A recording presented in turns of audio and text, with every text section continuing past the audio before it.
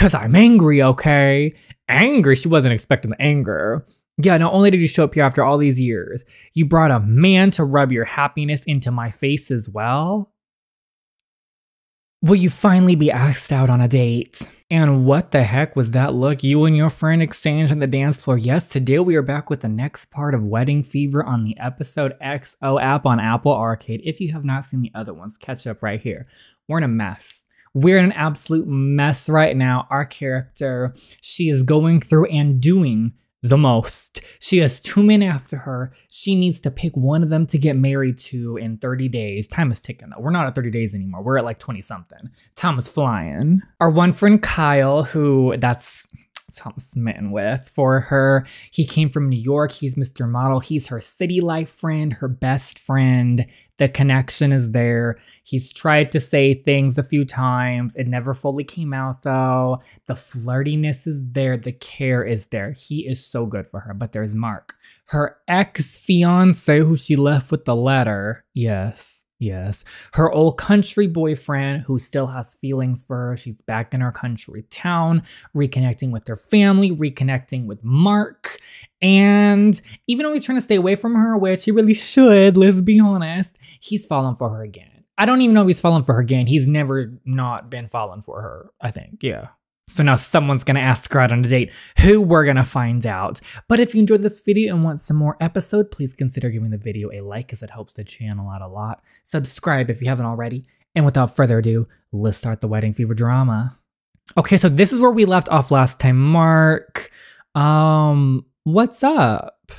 I wanted to talk to you about what? So, look at her, she's over here, Miss Flirty. He's like, so... Suddenly, Mark's eyes turn cloudy as he bites down on his lower lip. Sorry, this was a stupid idea. I'll just leave you to it. Oh, he just walks away. You watch Mark as he walks away from you yet again. But even though he's walking away, you can tell how much harder it is for him this time. Oh, he followed. Mark, please talk to me. Why did you follow me outside? Because I'm angry, okay? Angry? She wasn't expecting the anger. Yeah, not only did you show up here after all these years, you brought a man to rub your happiness into my face as well? No, sweetie, it's not happiness. I mean, it's going to be happiness in the future. We're turning into happiness. Yes. But it's a mess. You care. Of course I care, Bianca. What? She does not hide her emotions. She's like, you care? But apparently you don't care about me one bit. You told me that you don't want me anymore. Okay, what did you expect? That I continue to watch you and Sabine being all lovey-dovey? That hurts me. You think Sabine and I are together, girl? You can't even lie. You can't even lie about this. You can't even make something up about the situation, sis. Well, of course, she clings on to you wherever you go, and we're not dating, Bianca. I mean, I'm not gonna lie. I know that she wants more, but I told her that I'm only interested in being friends, and that's all we've ever been. And Sabine, of course, doesn't understand that. We don't even really know Sabine, but we know she's kind of garbage. I'm a little judgy about that, but I can just feel it. Friends. Oh. You and Kyle, are you guys together? Mark's voice comes out very shaky. Kyle is my best friend. We're no couple. Oh. I feel so bad for Kyle. Really, you look super close on the dance floor. Yeah, but our relationship is purely platonic. Not if I have something to say about it. Okay, Bianca? How come? What's the issue? He's not the type to marry. He's just not the type to marry. So nothing has ever happened between you two? I don't know if that was the right choice. Your muscles tense hearing this question. For years, you had hoped something to happen, but you're tired of waiting, especially if all you are is a flirt to him. He has made that clear. Oh no. Did anything ever happen between me and Kyle? Okay, never has and never will. That's a total lie. We know. I went to someone else. That's a total lie. We know it. So the last option. Nothing has ever happened between us, except for that look we exchanged on the dance floor. Make your move, Kyle. Hey, Kyle, are you leaving already? Yeah, I'm feeling a bit exhausted. Oh. I know that you're still hurting, but I'm not giving up without a fight. I'm here because of you, and I can feel that there's still something. Steffi's gonna overhear this. Bianca Forster, are you asking me out on a date? We could call it a date, just a date between. Oh, he looks so happy. I feel so bad for Mark, but I feel so bad for Kyle. I feel for these men. I just, they get together instead. We could call it a date, a meeting, I am, or just a date between old friends. I don't know what the right option is. Because I feel like, I don't know, we could call it a date. I don't know what to pick. I guess we haven't like locked in our option yet. We could call it a date, meeting, whatever you feel comfortable with. I would love to go on a meeting with you and see how it goes. Maybe we need to do this stuff first. Let's go on a meeting with him first. Because I do like Mark. I really do. I'm nervous because he's been hurt in the past. I feel bad for hurting him again. Kyle's perfect for her current lifestyle. That's where I'm confused with Mark. Mark is Mr. Country. He doesn't leave this town. Whereas Bianca, she wants to go to New York. She wants to do her fashion career. She wants to live in the city. I think she is a city girl, but she's country as well. She loves going back and forth. But the real question is, could Mark do that? That's what I'm worried about for her, is clearly being country only. It's not for her. She would be forcing it upon herself, just like we'd be forcing Mark to do city. So that's why I feel Kyle's the better pick. But I do adore Mark. I really do. Oh, I can't believe she's flirting with Mark when she has you. Let me talk to her. No, please don't. Why not? Can you keep a secret, Steffi? He's gonna tell Steffi the next day. Oh my gosh, we're gonna have to like... How could he do this to me? Hey, Pastor Andy Stern wasn't that bad. Not that bad. He spoke in such a cryptic and complicated way. I couldn't even tell you what it was about anymore. He wanted to make sure we were all listening. He definitely achieved the opposite. I guess I got used to it. Living in this town means church on Sundays. And I really like it. Hate that I have to get up so early. I mean, period. And then love how our community comes together. I don't know. I feel like I like how the community gets together, but Sissy ain't catching me at that 7 a.m. sermon. I'm not getting up that early. I can't sleep in on Sundays as well. At least you get that. Good that you don't have to get used to it then, I guess. Why are you so tired anyway? You left early last night. You must have gotten enough sleep. My night actually turned out to be super long. Why? There's nothing to do here. But there's phone reception and Natalia called me. Oh, you two talked all night. Yeah, because I broke up with her. Oh, you broke up? Yeah, I wanted to do it personally, but she was being really pushy. That's such a shame. Oh, what a shame. Oh, no. But I don't understand why you would break up with her all of a sudden. Are you going to tell your true feelings? I just didn't feel like I was being fair to her. What are you talking about? What are you talking about, Kyle? It wouldn't be fair to her when there's another girl on my mind. Oh, is there another girl? Bianca, Pastor Andy would like to speak to you. Hello, Bianca. I hope I'm not interrupting anything important, but you low-key are Pastor Andy. He kinda is. It's fine. We're not gonna be rude. If someone is allowed to interrupt, it's you, Pastor Andy. Please come with me.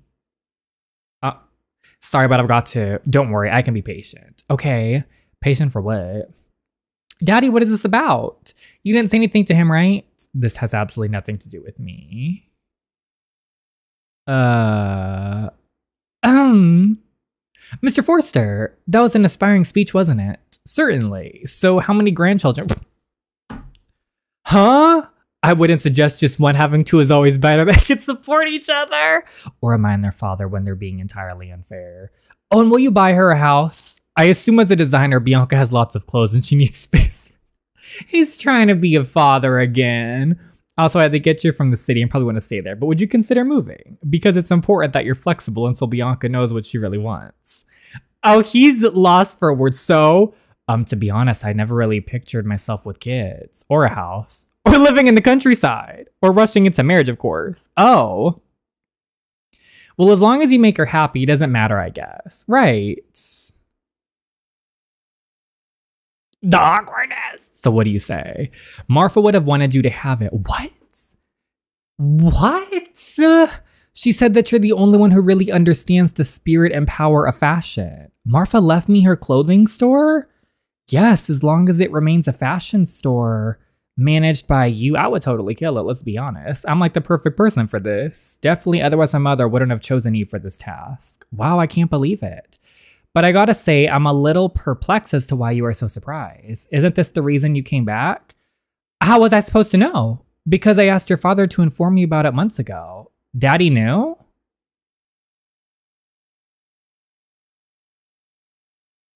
Oh, there's tea. And we were just recovering. And we were just... This story really brings a twist and turns. I love it. Uh-oh. It smells burnt. You're making pancakes. I'm trying. I guess I'm apparently where you got your cooking skills from. Definitely not from Mom. Oh, she would curse at me if she saw this. So, how was your talk with Pastor Andy? We'll just say I found out that he told me that I inherited Martha's store and that you were supposed to tell me about it months ago. Right. Why didn't you tell me? Your father takes the pancakes out of the pan to a plate, then garnishes them with a lot of syrup. Because I didn't want you to feel pressured to come back. No matter how much I wanted you to return, I wanted it to happen of your own accord. Not because of business or obligations, but because it was your wish. Hearing that his reason for selfless finally gives you the reassurance you've been looking for all this time. Okay, so it's not as dramatic as we thought. It was for good intentions. It was for good intentions. Okay, we can't be mad about that. He understands why you left more than he has ever admitted before. You know what? Let's try it. Try what? I'll stay for 2 full weeks and then we'll see if it's meant to be forever. What about your job, your life, and Kyle? I can work a few weeks from home and Kyle... Tell your father the truth about Kyle. I feel we need to come clean to him. I maybe have stretched the truth a bit. Meaning that there's a wedding in 27 days, but my real fiance left me just a few days ago. So Kyle isn't your fiance. No, he's my best friend. Oh, thank goodness. I'm sorry to say this, I doubt he would have made you happy. Oh, I guess this is it then. Oh my gosh. We are not ending it right there, people. So this is all yours. Apparently, Kyle scans the room where one wall is filled with all types of fabric from the bottom and the top. There's another room with all the clothes she has ever created. She never intended to expand her business outside of this town. If I showcased them online and targeted a wider audience, I'm sure I could sell them in a heartbeat. And what happens when you sell them all? That's the catch. If I decide to take this store, I have to keep it alive. But you won't take it, right? I could travel back and forth. It's not that far from New York. I could easily travel back and forth and work a lot from here. Also, it would come in handy if I find a way to make some money down here. If I marry Mark in a few weeks, I'll be spending a lot of time here anyway. You're still trying to get him to propose to you? I don't know what will happen. But thanks to your help yesterday, we're having a date tonight. You were totally right, making him jealous and acting like it were a thing made him melt like ice cream. But I just told you that... Told me what? Forget about it. So you still having wedding fever, I still haven't found my mother, Kyle. Plus, I invested way too much time into it already. Who cares about invested time? You reconnected with your family, found your inspiration, and you got your own store. This is not lost time. He's not lying, though. Just let your stupid ex have your wedding and stop forcing something. I can't do that, Kyle. Why not? Because this was the plan. Why are you trying to talk me out of it now? Forget about it. Kyle, wait. Oh, she's running. I said forget about it. I just don't understand. Why are you suddenly trying to talk me out of it? I thought I had your support on this. I just don't want you to rush into something you could later regret, okay? Marriage is something so pure and I don't want you to just marry anyone for the sake of a wedding. But because you really found your special someone. And you think that Mark is not the right one for me because someone else is? Could be, yeah. And who could that be, that someone else? Kyle, this is your chance. This is your chance we're waiting for. I don't know, there's so many people in this world, Kyle. Please admit your feelings so we can move on. Please admit your feelings so we can start building a bridge to this relationship. Because we can make this work. We inherited Martha's store. It's close by to New York. We can go back and forth. Girl, you're a famous designer. Plus, you can start selling your clothes in here. You can do the cute country store while still going and living a fabulous New York life. It's perfect. And Kyle could be your man. Or Mark, I guess, too. I don't know. We're still early in the story. Actually, I'm going to talk about we're early in the story. We're on what, chapter 10? Yeah, we're almost halfway there. No, we are halfway there. What am I talking about? I'm sure there's someone who will be able to make all your dreams come true. I think that person might be closer than imagined. Kyle, are you sure that you don't want me to stay? I mean, who will make you laugh when I'm not around? You need to go back to work. And I'm sure Natalia still expects a conversation that isn't over the phone. Yeah, probably. But that could wait. You take a deep breath to get a grip on your feelings. You love Kyle deeply, and the last thing you want for him is to leave. But that's exactly why he has to go. I need to forget about him. Give him a hug that speaks more than words could. Yeah, I guess that. You swing your arms around his waist and pull him in tightly, your fingers rubbing over his back slowly. Drive safe, okay? I will. And don't call while driving. I don't want anything happening to you because that would really tear me apart. I wish you all the best on your dates. Oh no, maybe we should have told him. As he drives away, I wish you would have told him how you truly felt. If the circumstances would be different. I don't know what I'm doing here, y'all. I'm stressed. Let's get ready for my date with Mark. Okay, flower dress. That's cute, but let me try. No. A romantic dress? I don't know if I want like total romantics. Let's go cute. Let's go cute. It's classy, but it's cute and done. I'm sure knowing Mark, we will do something where sneakers are the better footwear. Right on time. Oh, Mark, great to see you. Likewise, Mr. Forster. So how can I help you, son? I'm here for Bianca. Oh, of course you are. Better get down there before you say something that embarrasses me. And note to myself to stop talking to myself. So you two are giving another shot, huh? Because I would absolutely love to have you. Daddy, shush. Sorry, Bianca, I'm just so excited to throw you up, but we gotta go. But why don't you stay for coffee? We could. Oh, I've made big plans and we're kind of in a hurry, Mr. Forrester. Tomorrow? Tomorrow it is. You two have fun, but not too much fun, okay? Why did I want to talk to him again? Okay. I'm so glad I told Daddy the truth, otherwise this could have ruined it all. Where are we going? Bowling, roller, skating, horse riding? I haven't done that forever. It's a surprise. You've got to be patient. Fine. You look absolutely stunning, by the way. It's really hard for me keeping my eyes on the road. Oh, you know how to clean up nicely as well, you know. Don't say that. Why? I can absolutely return the compliment.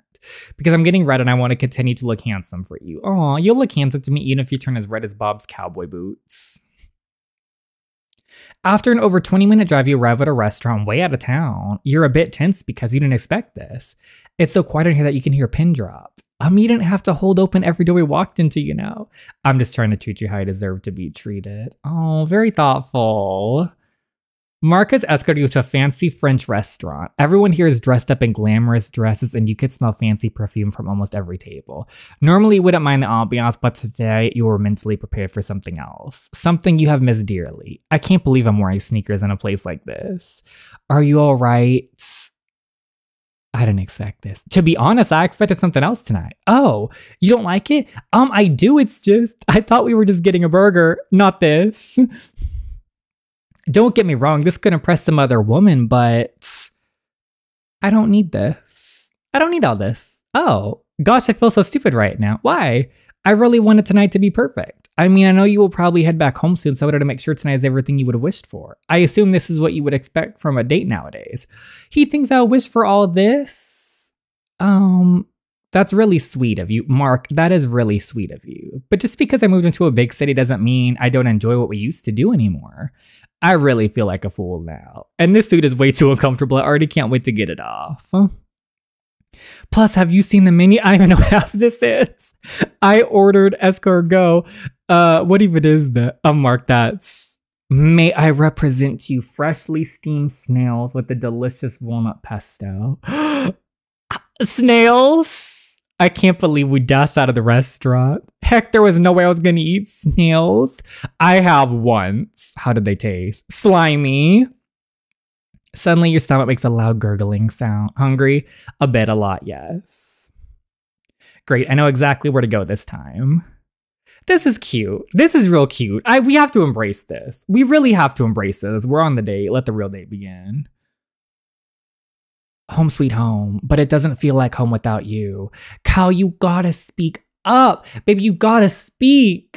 Okay, everyone, we're 2 more chapters and we're on chapter 12 of 17. We're probably getting down to the wire here, people. Kyle, Mark, let me know in the comments below. We have country boy Mark, city boy Kyle. Possibly for me, what I want to do with her is I want her to go back and forth between the city and the country. I think she's both at heart and she should embrace both of those. She has the store she dreamed of as she was a little girl, but she has the city in her big designer life and she loves being away. Living in that country town full time, it's clear that she loves it, but it wasn't for her. She left for a reason and we cannot forget that. So she's a city girl, but she's country too. So I kind of want to do a mix. That's what I'm trying to end her story as. If she takes over the store, she loves it. She's home with her family, but she also goes to the city and she lives her fabulous New York lifestyle with one of her men. But let me know who you think should accompany her. If we can even have both. I feel the both might be Kyle, whereas country only might be Mark. But you don't know. Mark is surprising us. Let me know in the comments below and I will see you on the next one. Thank you all so much for watching and I will see you then. Bye, everyone.